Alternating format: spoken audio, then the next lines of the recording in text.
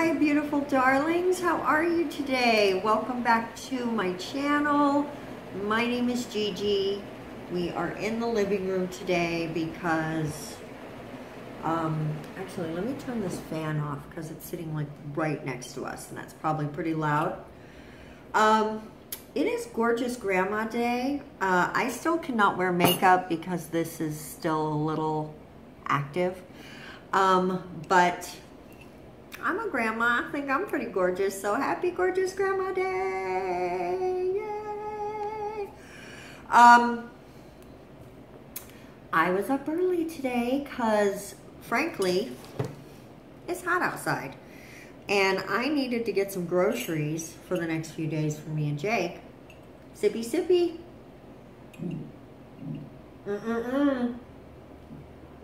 Someone over here thinks he needs to be barking. Jacob, no.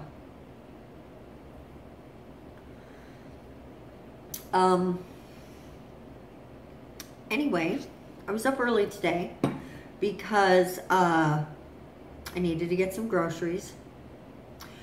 My phone app, or my phone app, the weather app on my phone says Jeff Bezos certainly knows everything about you, and they're probably right. It is only 8:42 in the morning and it is already 81 degrees. When I went to the store this morning, it was 77 degrees already, which is nice, but I did bust a sweat while I was walking to the store and walking home from the bus stop.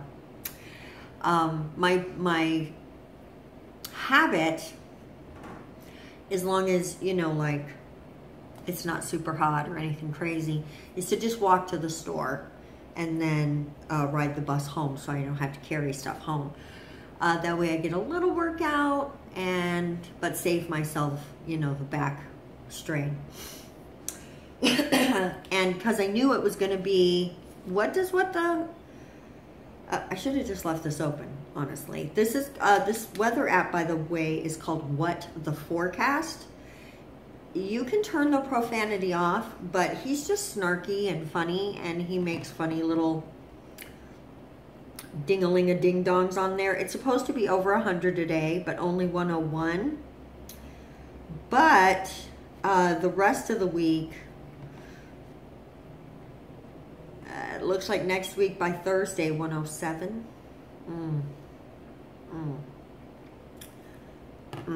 Mama don't like. Okay, so, or Grandma don't like. Gigi don't like.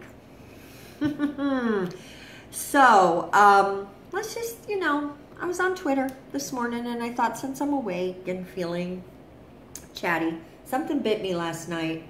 I got a couple bites here, so I'm guessing spider. And we have those big, fat, ugly wolf spiders in my house, so maybe one crawled in bed with me last night. So I'm perusing Twitter and I saw a couple things. I thought maybe we would just talk about them, okay? So I don't know how much you keep up on other politics in other lands. Frankly, I don't know how much you keep up with politics in our land. But over in the UK, otherwise known as England, Boris Johnson just became the new Prime Minister.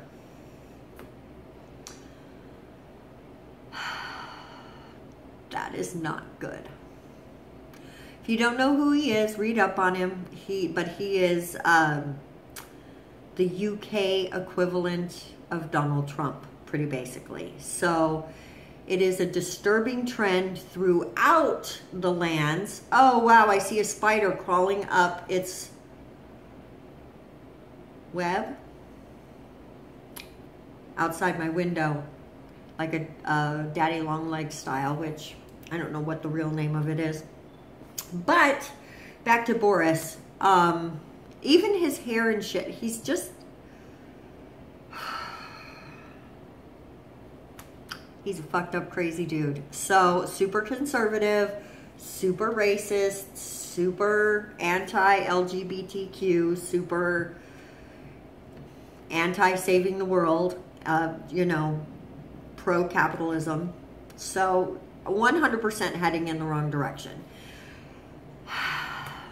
that's just a little distressing. So we go from Theresa May to Boris. So that's going to be interesting. And the trending hashtags that I see are my two favorites are not my PM, which echo the not my president hashtags you see in America, and hashtag Boris Johnson should not be PM. So we'll see what happens. We'll see. Another thing that I saw, where is it?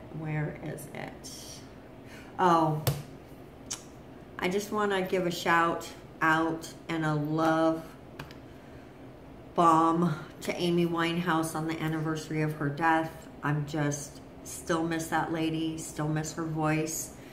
I miss what could have been from her, you know. So it's Daniel Radcliffe's 30th birthday, if anyone cares about that. I really don't, but I just saw it.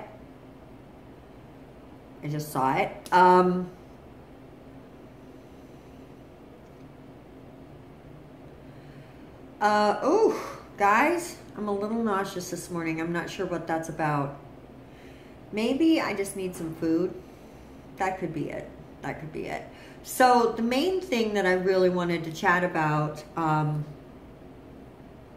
is there's a story coming out of Nashville about a neighborhood, just a group of neighbors who came together and kept ICE from arresting a father and husband.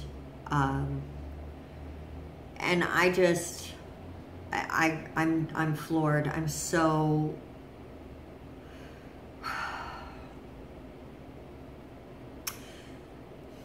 I love it. It makes me so happy. Just so many things are flooding my mind to say all at one time, and I just needed a beat. Sorry about that. So what happened basically is that they had been seeing this van, this white unmarked van, roaming the hood for a few days. And, you know, they're just a neighborhood. They don't, when I see a van drive down the street, I don't think, oh, ICE is here. I just say, oh, there's a van. Let me not get run over, you know, just like everyone else. And so it's early in the morning. The dad and his son come out to the car, going to work, school, what have you. And they didn't have the ICE. Oh, excuse me. The ICE agents did not have a warrant that was signed by a judge. They just had an administrative order from their own department, which in and of itself is unlawful. So basically what ended up happening is neighbors came out, saw what was going on, said, don't get out of your car, do not listen to what they say. As long as you do not open your car door and come out, they cannot legally force you out. They surrounded their car, brought them gas so they could keep the car running and keep the air conditioner on, because it's hot. Nashville's in the south. It's hot there. It's summertime in the middle of climate change. It is literally hot everywhere. So they would bring them cool cloths, food, water, gas for the car to keep them going, and they surrounded the car. They would not let the ICE agents near them. The police were called, but in Nashville, it is unlawful for the police to assist ICE agents unless they actually have a warrant signed from a judge that has a crime in the warrant. It cannot just be a warrant for being in America, because that's not actually a crime, it's a civil matter.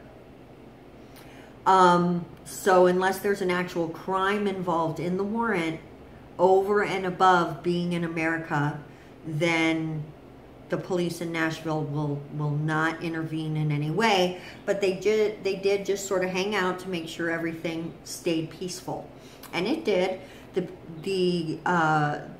As more and more neighbors woke up, because they came early in the morning. I'm trying to see, 6 a.m. As more and more neighbors woke up to start their day, more and more people showed up, calling out from work, taking time from their family to keep this family safe and keep them out of custody. So after, I want to say it was about,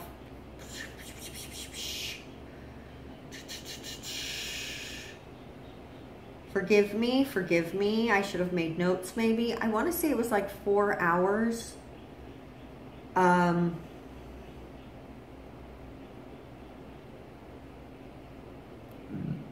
Regardless, if I can find it, I will. Here we go. After about 4 hours, so that would be about 10 in the morning, which by then it was already 90 degrees. Okay, so that's telling you how uncomfortable these people went out of their way to protect this family. I mean, they put themselves in harm's way. They put themselves in the heat, took chances. I'm so happy and proud of these people. So after about 4 hours, ICE left, and just to make sure that nothing could happen to them, they made like a human barrier between their car and their front door so that they would have safety to get to their house. They got in the house. The mother from the door, who'd been in there watching this the whole time, is telling everyone thank you in Spanish, which is just, so she's saying gracias, thank you, crying and crying and crying, so scared that her husband and son are about to be taken out of her life forever. How do you even find your loved ones after this? So by the end of the night, though, the neighborhood had helped them escape. They were gone, and nobody even knows where they are now. They're gone. I hope that they stay safe, and I hope that they find a safe place to hide. And I hope if you're watching this and you are undocumented, because I refuse to call people illegal, okay? It is not illegal to come to America. It's not. Now, maybe there are a few people who come to America and don't do it the right way. I still don't care. Frankly, I don't.